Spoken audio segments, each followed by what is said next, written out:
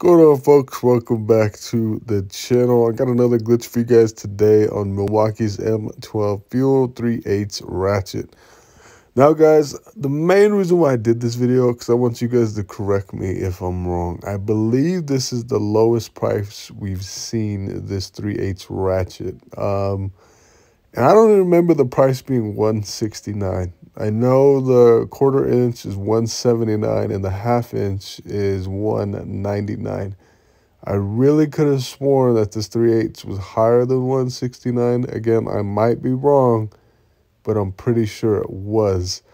Anyway, guys, so you're saving $50. All right, we know we could get the brushed version of this for 90 bucks. So you pay an extra 30 bucks, you're going to be able to get that fuel Ratchet, which is, again, normally $169. I think it was higher than that. I honestly think they lowered the price.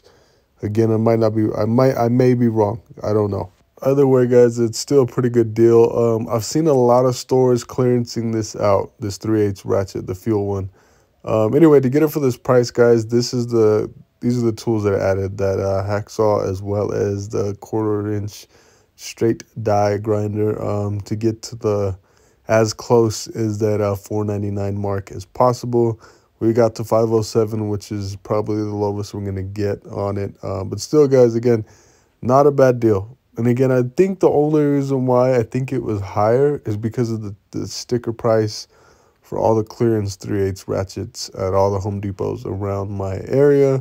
So that's why I kind of think it's more. But again, guys, not a bad deal. If you guys want this 3/8 Ratchet, now is maybe the time to jump up on it.